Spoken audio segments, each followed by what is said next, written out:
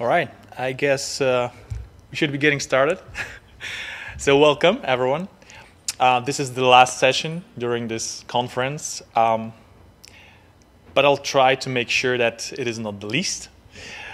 So my name is Swoszowski, and I'm head of Cloud R&D at GrapeUp. And today I will give one more testimony about how Cloud Foundry allowed one of our customers to get back on the right track, on the right path in the wilderness of software delivery.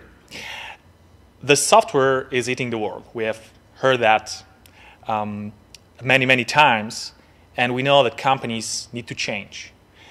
We know they need to adapt to the pace of a changing world. And eventually, every company needs to become software-driven to be able to not to be excluded from that world.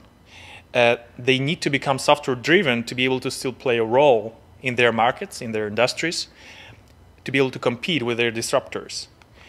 So what they need is the ability to deliver software products at a speed expected by their customers, so that the customer can get what they want and when they want, before actually they leave and go to the competitor. And I think this sentence is actually the shortest definition of the DevOps philosophy that should drive the digital transformation of an organization. We know that disruptors are everywhere, in multiple industries, in media, telco, finance, banking, automotive, insurance, and so on. So they move fast, and enterprises, on the other hand side, they need this velocity of a startup. They need elasticity of a startup to be able to compete with them. But can an IT company be disrupted? A software company, can it be disrupted? And today, I will tell you a story about an IT company, a software company, that had to change. An old IT company with a history, with over half a century of history. For many, many years, they have been a leader in their industry. They've been building multiple products, visionary products. They were leading the industry, and others were their followers. And one of their very successful products was a CPQ solution. They have sold to multiple companies around the world. But even though they were a leader, somehow on their way to building great products, they have missed the cloud moment. They have missed the moment of when they need to introduce certain changes in order to be able to compete with others. And their competition has already migrated to cloud, whereas they have not, and they were left behind. So that was their challenge. They lacked the knowledge about how to do that. And this lack of cloud readiness really diminished their leader position. So when they engaged us, they knew they had to do that. They knew they had to go cloud. But the challenge was, well, first of all, how to do that, and also how to do that quickly, because all the others has already done that. They had customers requesting certain features they could not respond to quickly enough. And they had to act quickly. So, of course, they tried internally, they did some POCs, they tried Azure Cloud, they do a lot of internal trials, but all that was not enough for them to really get to the next level and then make a big step forward. And in all those internal trials, they also seemed to miss one important thing, that to transform, because they really had to transform, is not just about adopting cloud, it's not just about the technology. To be able to truly benefit from the cloud, you really need to change your mode of operations first.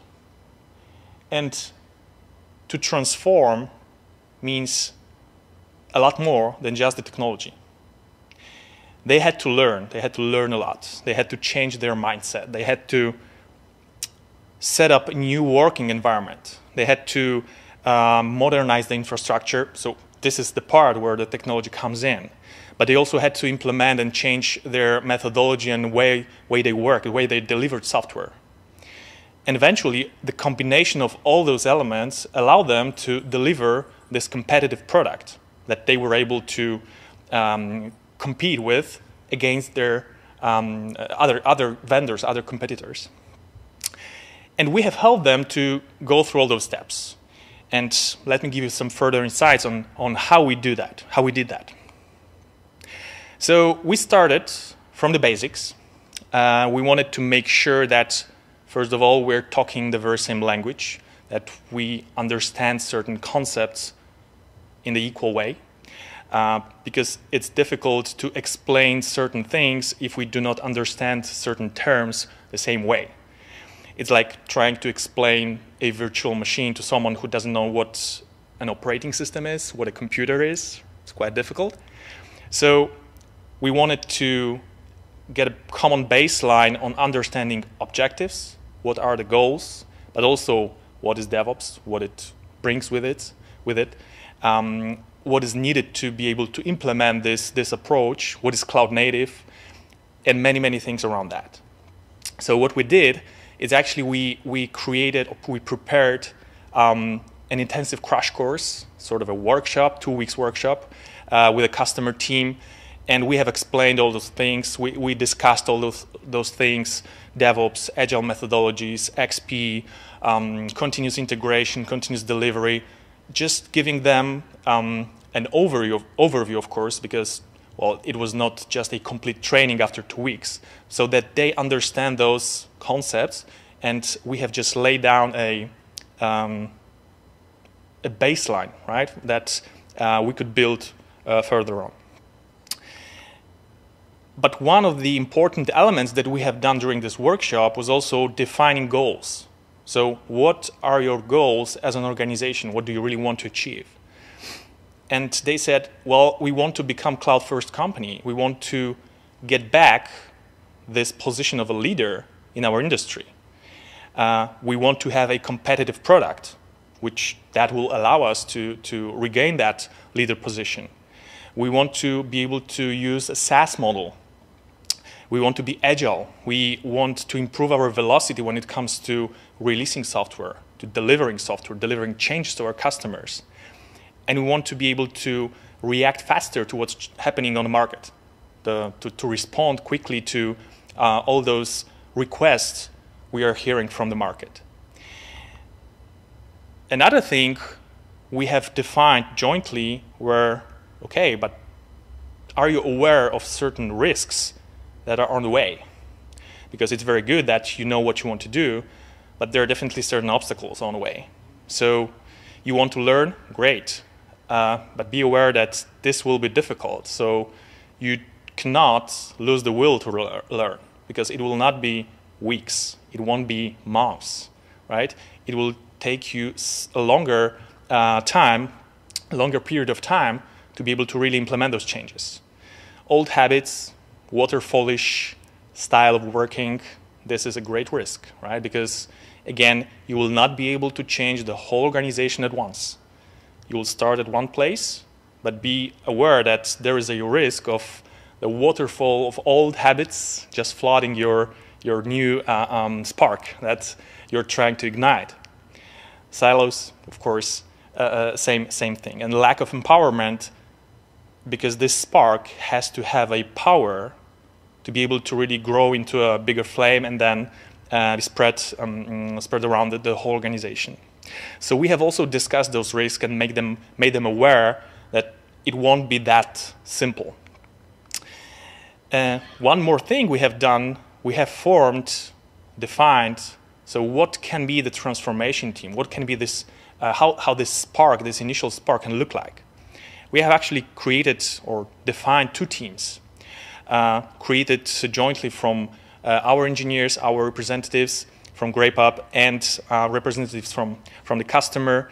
So platform team, which was designed or thought of to be working on the platform part, and of course the product team focusing on developing this new version of their flagship product. So The second part was actually the technology, building the platform as a baseline, the foundation for the product. And like I said before, and that's what we made the customer aware of, you cannot just base your transformation on the technology, but of course it is a very crucial part. It is the essential element because this is the enabler. It's like in a race, right? Where when you have a great car, but you do not have all the rest around that, like mechanics, the team, the garage, correct preparations, communications that you can, the driver can communicate with the team and so on, you want to be able to win the race. But on the other hand side, if you don't have the car, you cannot even start the race. So technology is the essential element, the technology is essential part here.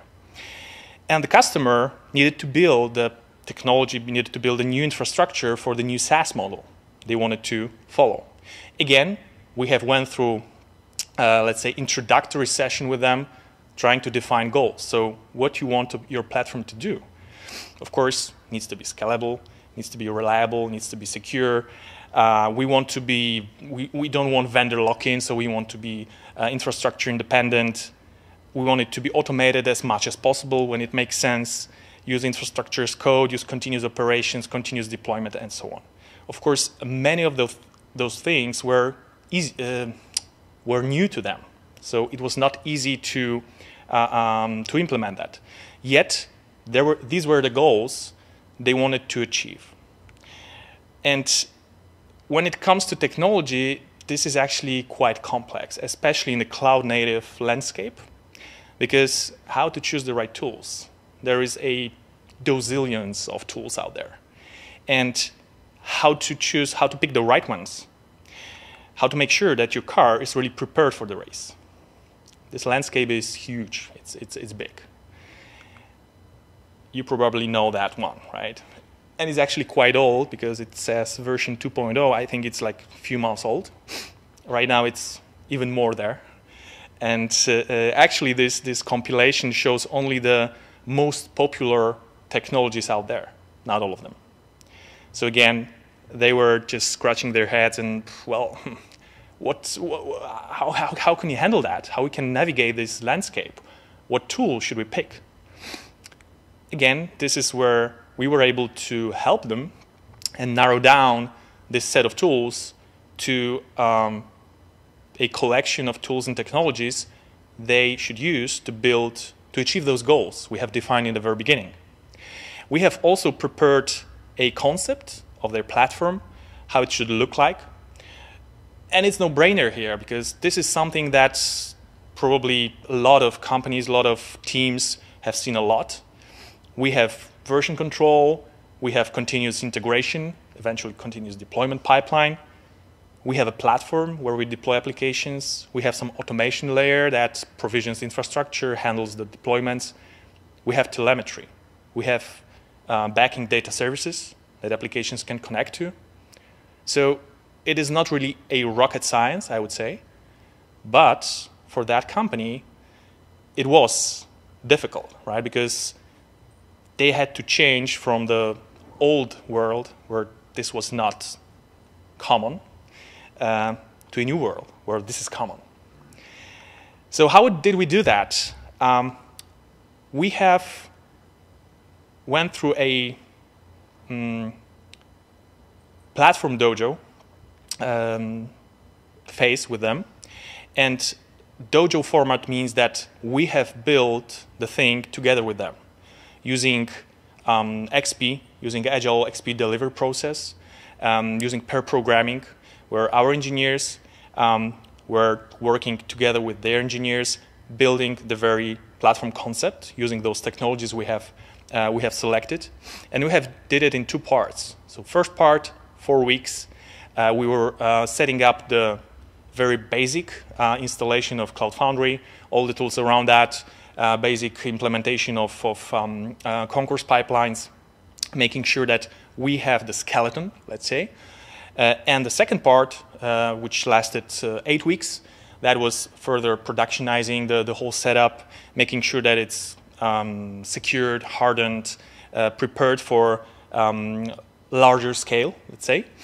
But in both phases, the major goal was to teach the customer's team as much as possible to transfer this knowledge. That's why we have chosen to use pair programming, right? Because this is a very effective way of transferring knowledge from the one that has the knowledge to the one that doesn't have the knowledge. And it's really on-the-job training. So we are doing things together and not just theorizing, right, on certain things, but doing that in practice. And as a result of that, we have converted this concept of a platform into the actual implementation of the platform. We had a part we called the Fortress, which was the operational, centralized operational part that was used to actually deploy environments, multiple environments where each environment reflected one stage in the software delivery lifecycle.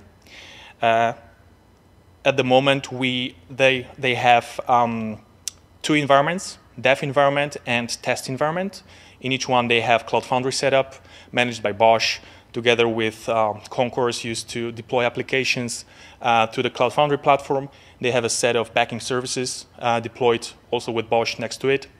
And all that is sitting on top of Azure Cloud. The decision about choosing the infrastructure provider was actually not our recommendation.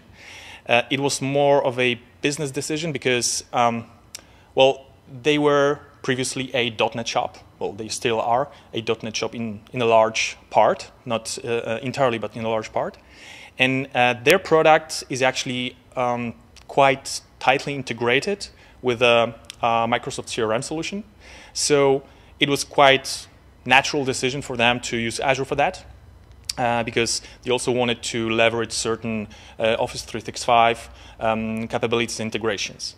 So that's why we have picked eventually Azure to deploy the whole thing.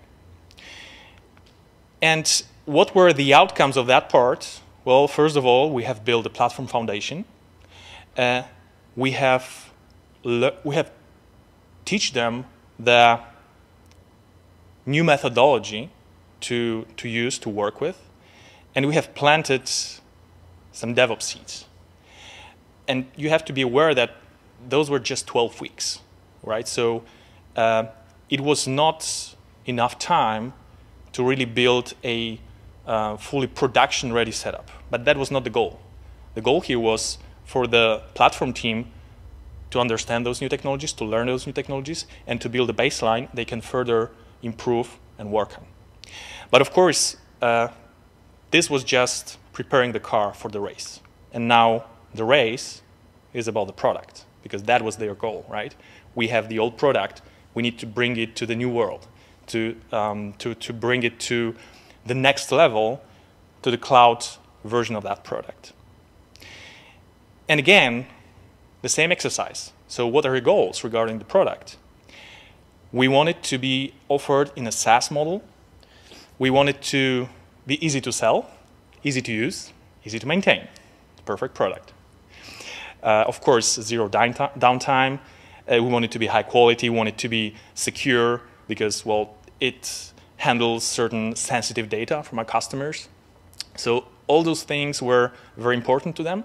And again, these are not some very specific requirements, I would say, right? Because we could apply the same goals to almost every other product, software product out there. They should be secure, they should be of high quality, no maintenance windows, and so on. But the difficult part was how to do that in a cloud world, because this is the world we do not know. And especially that we are coming from the old world where they had their previous version of the product was deployed on-prem. It was based on a few monoliths built with ASP.NET, integrated with MS SQL Server. They also had some desktop.NET apps.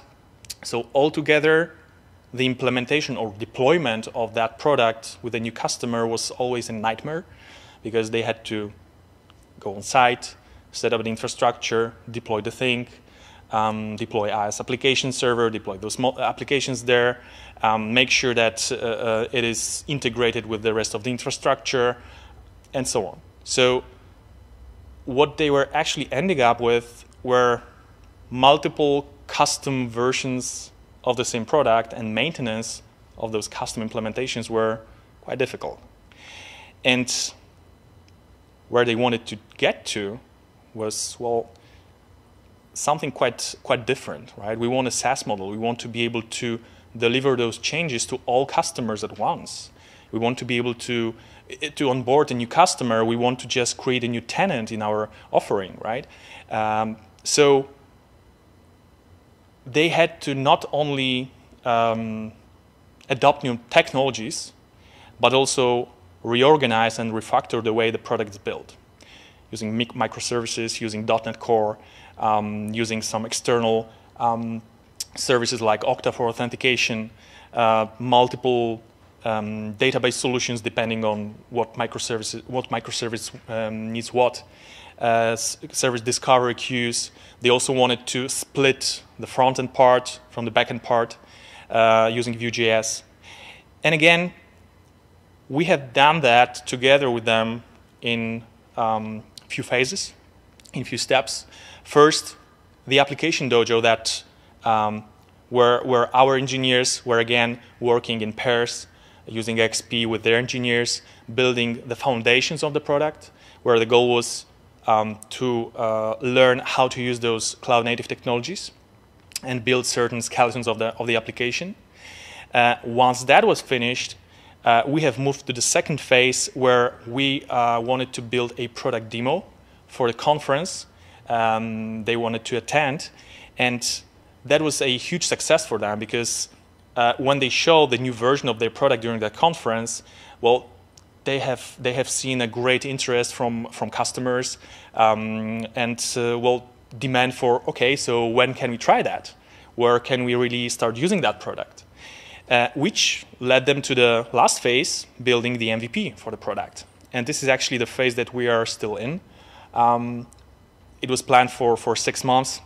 We are still helping them to finalize the MVP, and they wanted to launch it soon. And what is important then throughout all those phases, again, we were trying to transfer as much knowledge about this new approach, those new technologies as possible to them, so that eventually they are self-sufficient. Because that was also a goal of the whole engagement. We don't know how to do those things, so you guys from Grape can help us. But eventually, of course, we want to regain our leader position and be self-sufficient again. Right now, like I said, they are finalizing the MVP. Soon they will be launching their very first version of the cloud solution. But there were certain problems on the way. And as you can see here, all those problems, or examples of problems, are related to people. They're not really related to technology. The technology part can be always figured out. It's complex, of course, picking the right thing, setting it up, making sure it works. But eventually, it can be always done. Whereas the approach of people to change their mindset, change their approach, and accepting those different ways of working, this is really tricky.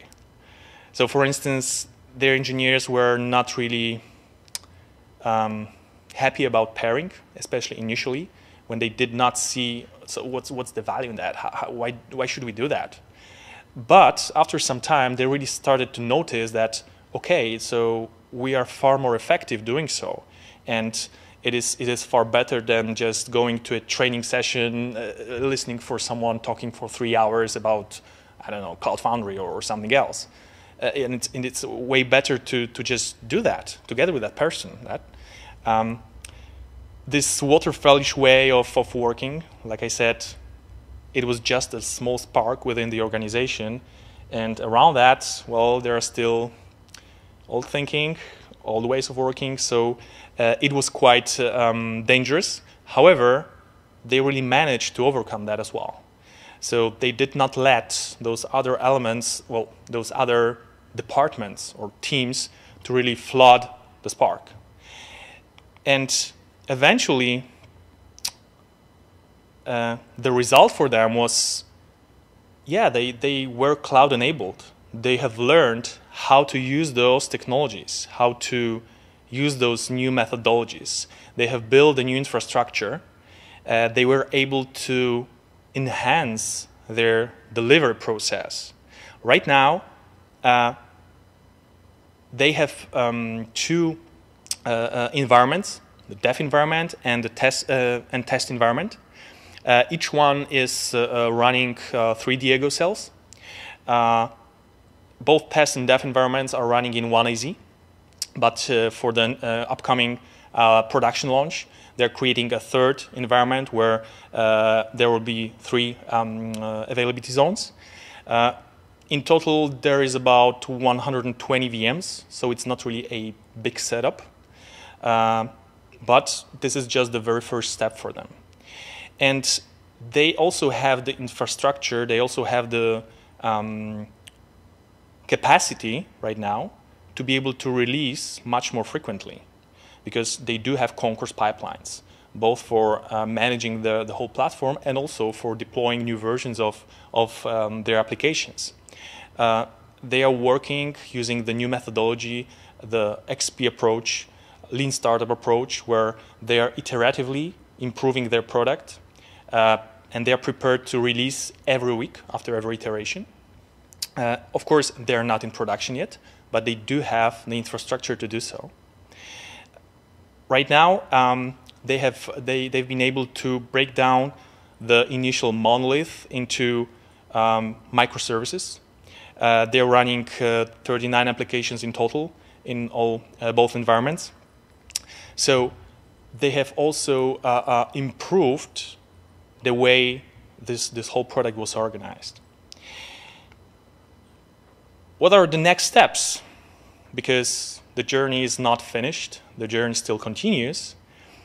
Well, they are very happy about what's happened with this particular software. They have seen a lot of value and a lot of improvement in how they can deliver the software in a cloud, in a SaaS model, and also in the cloud world. So they would like to scale it up and broadcast that to other teams in their organization. They're thinking about migrating another product of theirs to also refactor that, to also migrate it to the Cloud Foundry platform, engage other teams so that they can really also benefit from this new way of working and see the actual benefits, and then how they can improve their software delivery process. So I would like to sum it up with by saying that it is essential to leverage technology to succeed in a cloud-native journey, just like our customer did. But it is important to understand and remember that technology is just the enabler and not the most important element. And this is actually a very common mistake or approach that a lot of companies are taking. They're focusing on the technology, and they think, well, if I set up this Kubernetes cluster in-house and I start using containers, I'm good to go. Yeah, well, maybe to some extent, but it's not everything, right? If you really want to benefit from those technologies, you need to change a bit more. And this is the tricky part. And another thing is that you should not focus just on that technology, because it is the enabler for you to really build the business value. And you should focus on what creates this business value for your particular business. In their case, it was the product. They had to build a platform, they had to build the infrastructure, cloud infrastructure, to be able to build a new version of the product that eventually allowed them to regain their leader position. And the company should always focus on what really creates this business value. So with that, I would like to thank you for your attention. If there are any questions, I'll be happy to answer them. So how many people, I'm trying to think of a nice way to put this, the reason they haven't innovated before was because management or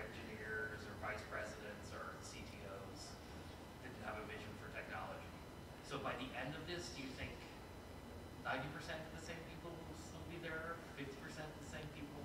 Does that make sense? Because it's really hard when you're stuck in a mindset to be like, great, I'm going to do cloud now. So I would say that this company had over half a century of history. Sure. Yeah. And I think that they just were thinking, okay, we had this great heritage, right? We were leaders, we were always leaders, right? And they just missed this point, this moment in time, right, where this heritage was not enough, right? And of course, they also needed some, let's say, motivation or initiative from downwards, right? That really allowed them to understand, okay, so maybe we should really do something. And actually, in their case, I can say that they really did their homework, because they managed to spread the word themselves internally. They just lacked the knowledge how to do that, right? But they were aware about, okay, we have to change, and they were able to push that message up. And I think that's why they were successful in that. Out of curiosity, what was the overall size of the organization that you guys were in? Like, how many, engineers, or like, was it a enterprise scale, or was it small and medium? So Many folks across the middle, not just the Spark part of it, but like where the flames got spread to. so the let's say the part that we're working with were around 20 to 30 people, right? That was the let's say the core team that was involved in the whole transformation, or starting the transformation part. But of course, the whole organization is way bigger. So it is not a 20K people organization, but yeah, right now they still need to make the next step. So from those 20 people, they need to scale it up to, well, probably a few hundred. Awesome. And just one more question on the staffing side. Just resource-wise, was it a highly tenured organization, like folks who had been there for 15, 20 years, or was it kind of a blend with younger resources coming in, fresh skill sets? You know what I mean? Yes, they were trying to do the latter. So they also noticed that, well, we have to make changes in many places. So they were also, when adopting those new ways of working, they had to make certain moves internally, meaning that, okay, if we see that that person is not really suitable, let's say, for the new approach, for the new way of working, unfortunately, they had to replace them as well. So these were difficult decisions. They always are. But yeah, they did that as well. So they wanted to pull in new talent, new skills, especially around those new technologies that they were not familiar with or not so comfortable with. What was on the earlier slide you had a PO coach role? Yeah. Kind of defined there. Is that something within your organization, or did they also adopt that? Yeah. So in the product team, they had their product owner, plus their developers, software engineers. From our side, we have added our software engineers plus an architect that helped them to design a new version of their product. And we started with that team. But eventually, as we moved on, we noticed that their product owner needs some help, especially when it comes to backlog management, to adopting all those techniques related to XP. So we added the PO coach that helped them to really better understand and use those techniques more efficiently.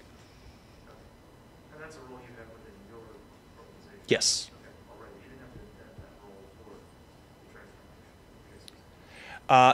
transformation. Well, in this case, it was very helpful for them also to learn those new approaches on a PO level.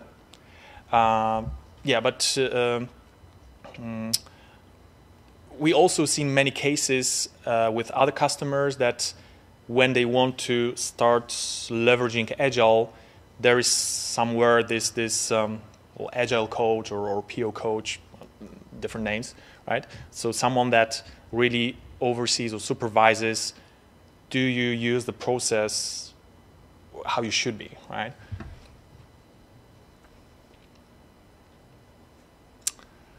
All right, so if there are no more questions, thank you very much for your attention.